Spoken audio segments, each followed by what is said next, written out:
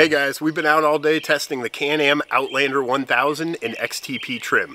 The heart of this beast is the 976cc Rotax twin, and it is absolutely the biggest draw of this machine.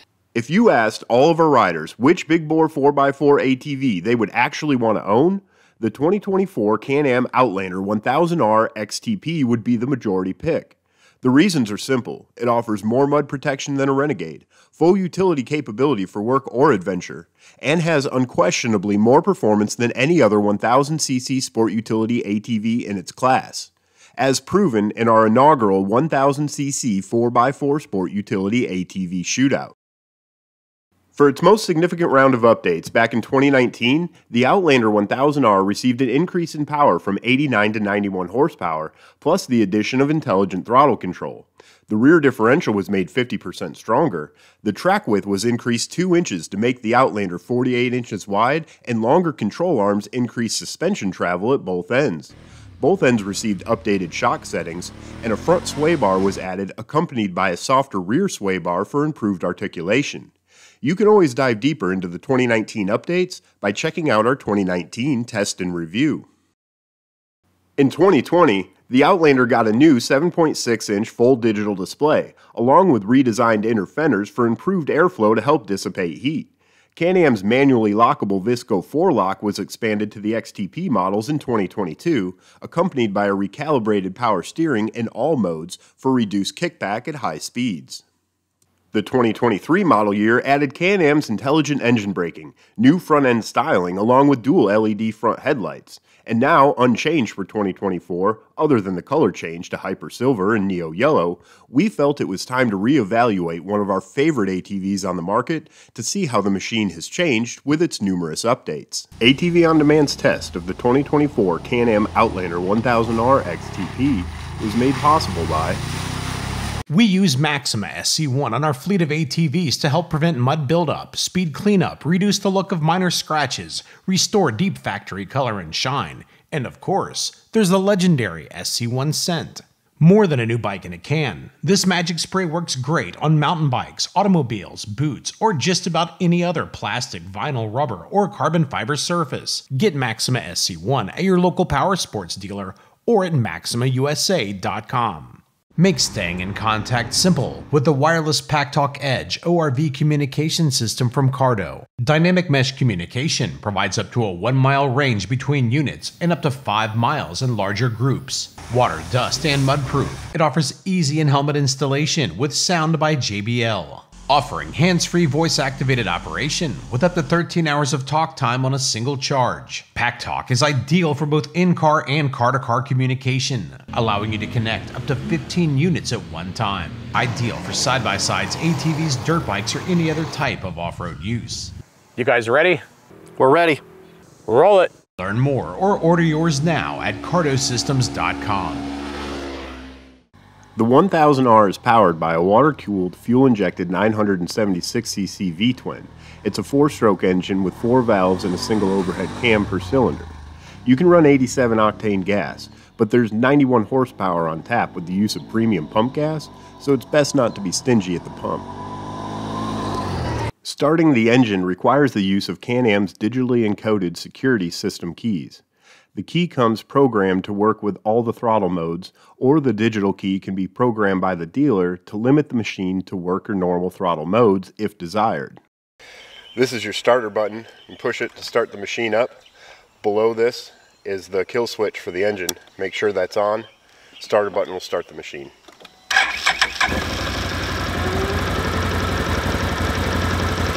The exhaust is a quiet rumbling at low RPMs that's not offensive for a long day's work. Open it up and the exhaust isn't obnoxiously loud, but it still offers a satisfyingly sporty sounding grunt. A drive-by-wire throttle incorporates Can Am's intelligent throttle control. Another thing that has changed since we last tested this machine is the names of the throttle settings. You still have the 3 settings, but now there's work mode on or work mode off, which is normal. There's sport mode on, which obviously is the highest performance mode, and then sport mode off, which again is normal. The sportiest mode is the most fun. That's what allows this machine to feel like a 1000cc ATV. It is a little bit choppy on the throttle sometimes, especially when you're in technical terrain. So if you want to rein it in, normal mode is really good for riding with folks who may not have a machine that's equivalent to this, or just taking it down a notch and having it feel more like a wired throttle.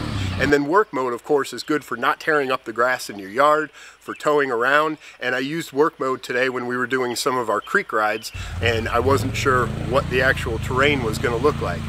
It doesn't allow you to get into trouble, and it's very, very manageable. And moving down here, you have your gear selector in the gated shifter.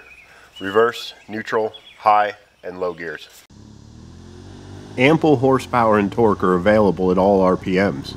Clutch engagement is very snappy and responsive both off the line and accelerating at speed. Even with the throttle setting in work mode, the clutch still provides some snap off the line. That's helpful for work and play, but potentially a bit intimidating for riders who probably shouldn't be riding this much machine anyway. As soon as you crack the throttle, the Outlander just screams from the low end. It rolls on its power very, very quickly, and it's exactly what you would want from the most powerful ATV on the market.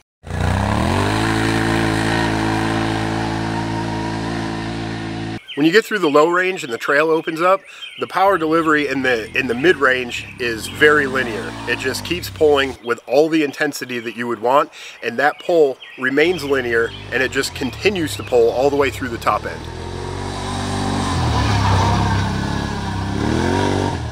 This is the 1000cc ATV that actually feels like a 1000cc ATV, and part of that is from the clutching. The clutching hits hard right off the bottom.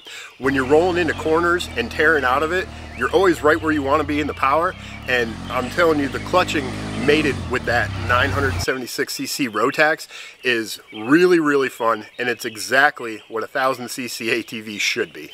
One of the updates we mentioned over the 19 version that we tested previous to this is the intelligent engine braking. And the intelligent engine braking really makes a difference. It does complicate the switch selection on the handlebars a little bit, but when you find your intelligent engine braking mode that you want, it's kind of a set it and forget it thing. What's really nice is the low range of the engine braking, where we like it because the engine braking feels a lot more natural than it did on previous versions of this machine. You can roll with speed, which really helps when you're going through choppy terrain. If there's too much engine braking, it kind of loads the front end a little bit, and the choppier terrain becomes harder to deal with.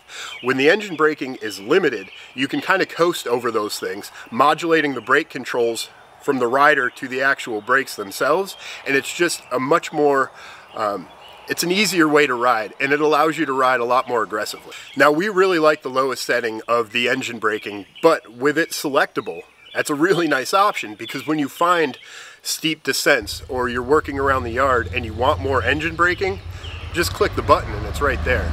The engine braking on steep descents works very, very well, and it's definitely a usable feature to have right at your fingertips. Overall, the engine's performance and versatility have been enhanced with the addition of the intelligent engine braking.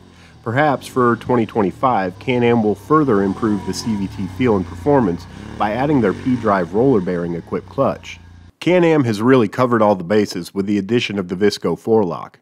Two-wheel drive lets you get sideways easily. Four-wheel lock provides all the added grip we would typically need with its limited slip performance. It helps pull the machine through turns, enhancing steering accuracy while keeping steering light. When the traction becomes limited, it locks in power to all four wheels, providing maximum grip. Now, with Visco 4-lock offering front differential lock, Can Am may have the best performing drivetrain on the market in a 4x4 ATV.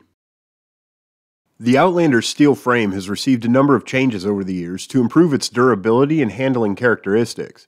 Widened out in 2019 with arced A-arms front and Can Am's torsional trailing arms out back, the Outlander's 48 inches wide.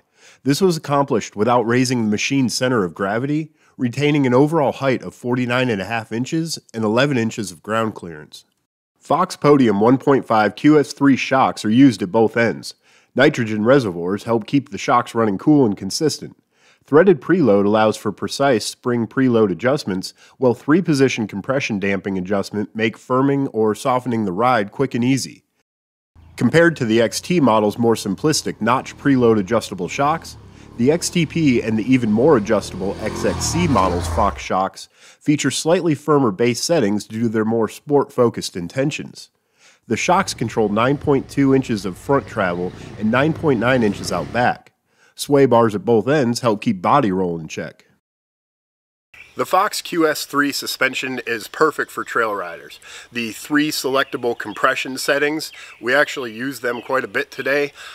It's very easy to swap the settings of compression, and just one click up from where we were allowed us to take some of the bigger jumps that we were hitting today and go from bottoming out the suspension to not bottoming out the suspension. So there's a big difference just by the click of the compression switch, and I really think it's the most easy and manageable suspension to deal with that's still premium for trail riding. The QS3 suspension is also more plush than the suspension you'll find on the XXC models, which is also what makes it a little bit better for trail riding. That being said, at low speeds, the suspension isn't as plush as the Sportsman, but as you pick up the pace, that's when the suspension on this machine really starts to shine.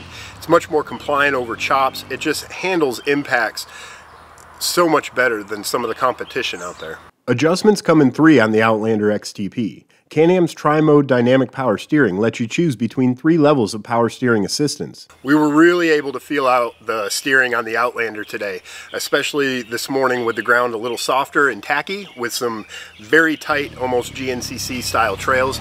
We were really able to get into the machine and really see what the steering and some of the handling was about. I think power steering has been improved on the Outlanders. I don't know that for a fact, but this feels to me like power steering is improved over some of the older versions that we've tested in the past. It's a little bit easier, which I like. We always kind of felt like the highest setting of DPS in the past should have been the moderate setting, and there should have been one up. Well, that's what it feels like now. It feels like power steering is right where I want it, and even clicking it in 4-wheel drive helped it track a little bit better, especially in some of those tight sections.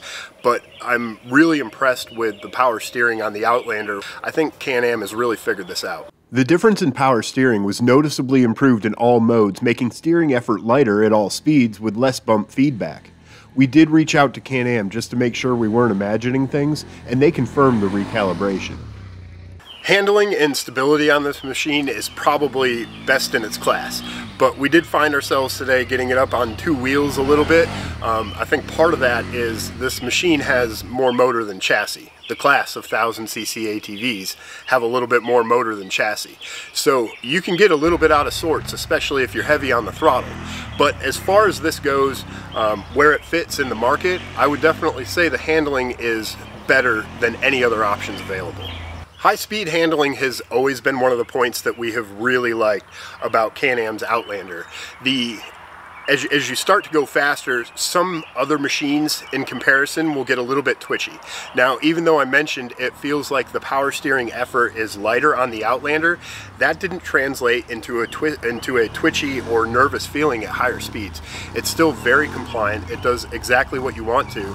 And even though you can definitely go faster than you should go on an ATV, it feels like you're under control. We've mentioned many times before that the ITP Terracross tires are some of our favorite. They're probably one of the few factory tires that I would definitely buy to replace when they were worn out, for sure. So I think that helps. But as far as the steering accuracy goes, it is easier to get yourself out of sorts when you have this much power on tap. But when you're at the appropriate range and the throttle, the machine is very accurate. It tracks very well, and that helps finding the course in the tighter, twistier trails a little bit easier.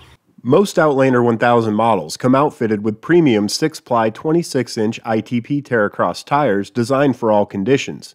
They're 8 inches wide up front and 10 inches wide rear, and on the XXC and XTP models, they're mounted on 14-inch beadlock wheels, which let you ride harder and ensure you can make it back to camp, even on a flat. We like the tires so much in our 1000cc Shootout that we used the Terracross tires on our recent Sportsman XP 1000 project build, which benefited greatly from the traction upgrade, especially up front. In total, the machine adds up to a claimed wet weight of 954 pounds, which is a lot to stop. Upfront stopping power is provided by dual hydraulic disc brakes with 214mm rotors and dual piston calipers. A similarly appointed single hydraulic disc brake is used out back. A left side handlebar mounted lever activates the brakes at both ends, with a right side brake pedal operating the rear brake independently. Steel braided brake lines are standard equipment. So the braking power and feel is good. One thing you should be aware of on a machine with this power and this much mass is that braking is always going to take you a little bit longer than it would on a lesser comparable machine. Now, that being said, there is only one rear brake rotor, so what we have found as we start to put more miles on these machines is that we do tend to go through brake pads a little bit more often, so it's something you want to keep an eye on. With its full-size 2-inch hitch, the Outlander 1000R is rated to tow a class-leading 1,650 pounds. The composite racks are rated to haul up to 100 pounds front and 200 pounds rear. They feature Can Am's Link Q quick attachment points for Can Am accessories. A rubberized surface is designed to help keep cargo from slipping around. We're fans of steel racks, but the rubberized racks on the Outlander actually do a good job of helping keep items in place. They offer a decent number of tie-down points that we felt pretty good about cinching down on. As composite racks go, the Outlanders are our favorite on the market. Out back, there's a 5.7-gallon dry storage box. We like that Can Am's storage box can be accessed even with the racks loaded down, but it closes loosely, rattles, and easily lets in mud and water. For almost $16,000, we feel like it should be watertight. So ergonomics-wise, the Outlander is definitely comfortable enough for all-day riding, which I do feel like is its intended purpose. The handlebars are a little bit lower than they would be on some other machines, which is actually pretty beneficial to when you want to ride it more aggressively. The midsection, as I mentioned, is thicker. That's just a result of the side-mounted CVT to the Rotax engine that we talked about. The plastic footwells are good. For plastic footwells, there's enough grip to grab onto your boot. The XXC model add the additional raised aluminum foot pegs, which we feel like should be added to every Outlander model, and that would probably be the first thing I would add to an XTP. With its winch controls, variable throttle, power steering, engine braking modes, 4x4 selection, and menu buttons, the controls are starting to get a little busy. But the layout is logical, it's easy to get used to, and the learning curve is worth having this much adjustability. The alloy tapered handlebars are a good bend in height for spirited riding. The full wrap handguards look racy and function well, and the fully digital instrument display is mounted in front of instead of on top of the handlebars, unlike most other 4x4 ATVs. And this makes it easy to outfit the Outlander with any type of aftermarket handlebar style or bend you prefer. The Outlander 1000R is available in several packages, and while we can understand Can Am not offering the 1000 in the base trim packages without power steering, it was kind of a blow to the budget-conscious consumer when Can Am dropped the 1000R in the base power steering equipped DPS version. In the 850 class, the Outlander DPS is $1,100 less expensive than the XT version, and the XT version is now the least expensive model for the 1000R at $14,249 in the US. But that is $1,250 less than the similarly appointed Sportsman XP 1000 Ultimate Trail. The Outlander 1000R XTP we're testing is what we would consider the best combination of performance and utility in a 4x4 ATV out of Can Am's lineup and on the market. Retailing at $15,949, which is up $1,449 since our 2019 test, we can say that unlike other manufacturers, there have been meaningful improvements that help justify the increase in cost. Can Am also offers an even more sport or competition-focused Outlander XXC model at $16,349, featuring more fine-tunable Fox RC2 shocks, aluminum skid plates, and aluminum foot pegs. It trades in some of its utility for protection, featuring an aluminum front bumper that wraps over the front of the machine and meets up with the front chassis skid plate. The Outlander XMR 1000R is the purpose-built mud machine for $15,949. And finally, for those who'd rather ride double on an ATV than spend life in a cage, Can Am also offers the 1000R in a few of their 2-Ups Max models, starting with the Outlander Max 1000R XT at $15,449. The XTP's $15,949 price tag is undoubtedly steep, But also consider that we outfitted a Sportsman XP 1000 with nearly $10,500 in accessories in an effort to build a better machine. The XTP suspension alone more than justifies its price over the XT model and leaves the competition well behind. So at the end of the day, you know we love the Outlander. It won our competition against the Sportsman 1000 a few years back, and since that time, Can Am has made meaningful improvements that contribute to the rideability of the Outlander. I think it's an improved machine that still keeps it on top of its class.